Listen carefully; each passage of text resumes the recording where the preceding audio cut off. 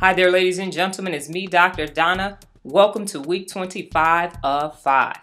Last week I read Losing It. This book did not meet the Real Leader book meter. As a result, there is no review. Because we're almost at the halfway mark, it's a great time to review what 5 symbolizes.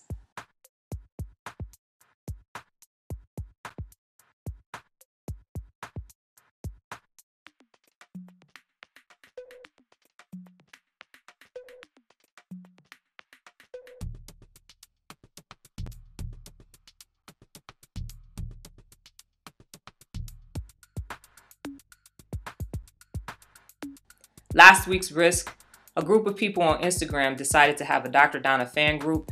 What happened was that the group did not want to commit to taking risks daily, taking challenges, and doing their part.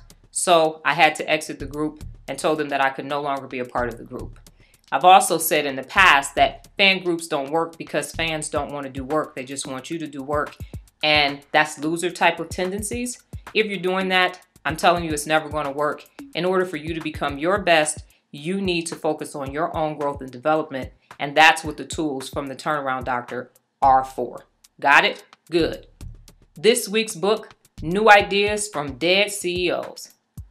Well, that's my time, ladies and gentlemen, but before I get out of here, just remember the strive for 5. Take risk and thrive. I'll catch you guys next week. Adios.